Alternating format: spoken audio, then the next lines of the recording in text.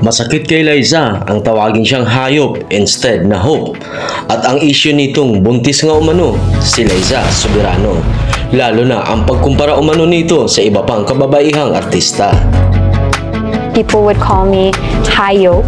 I think that's no secret all throughout my showbiz career, like the rumors about me being pregnant. Showbiz celebrity updates. You can still go, even when you feel slow, you can still go.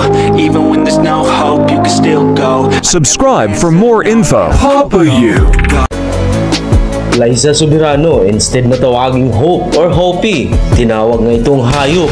At tinawag pa nga itong parang asong gusgusin or asong may mga galis. Lalo na sa banda ng kanyang hita, para daw asong may galis.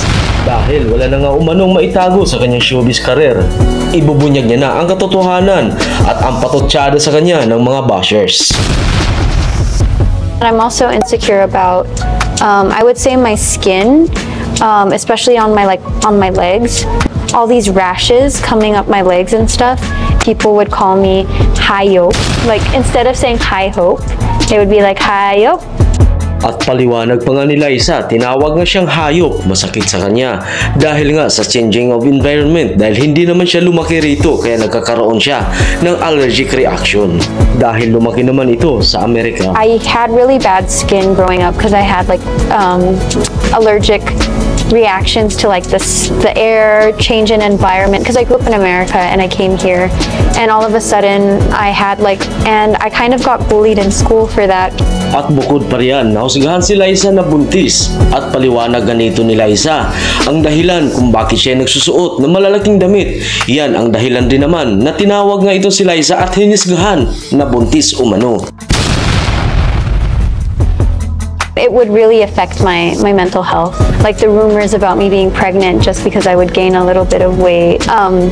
I've always tend to like cover myself up, like right now, like with bigger size clothing or with by dressing in the same silhouettes over and over again because that became my comfort zone.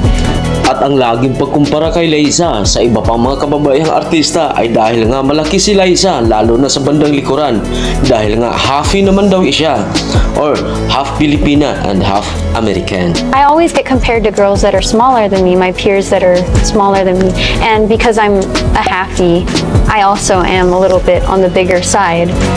Kaya naman ang isyung buntis or ang paglaki ng kanyang balakang or likuran ay walang sapat na katibayan or katotohanan na siya nga ay buntis kung meron man daw.